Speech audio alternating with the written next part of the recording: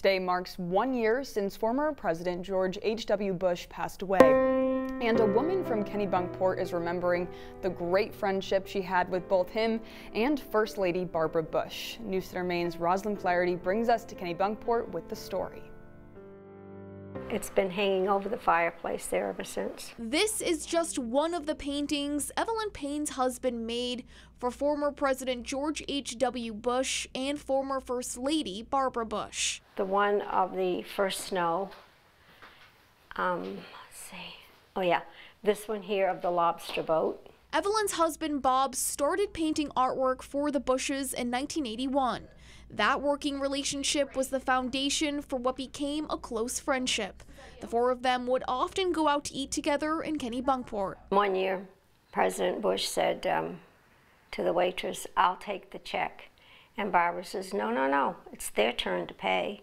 And he said, "Oh, if I'd known that, I'd have had 2 lobsters." Saturday marks 1 year since the 41st president died. So sad. It was like losing a really good friend.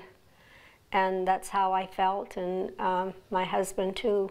And then when he passed away, we got all kinds of beautiful letters. Including this one from George W. Bush. Dear Evelyn, Laura and I send our sincere condolences. I learned Bob has moved on, yet his artwork, his place on earth is reflected in art. She keeps it framed, reminding her of the close friendship she shared with the entire family. Everybody followed their example.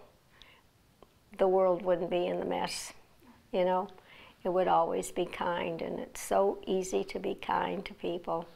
But they set a really great example. She says she doesn't quite know how a girl from a lobsterman's family ended up so close with the Bushes, but is grateful for their time together.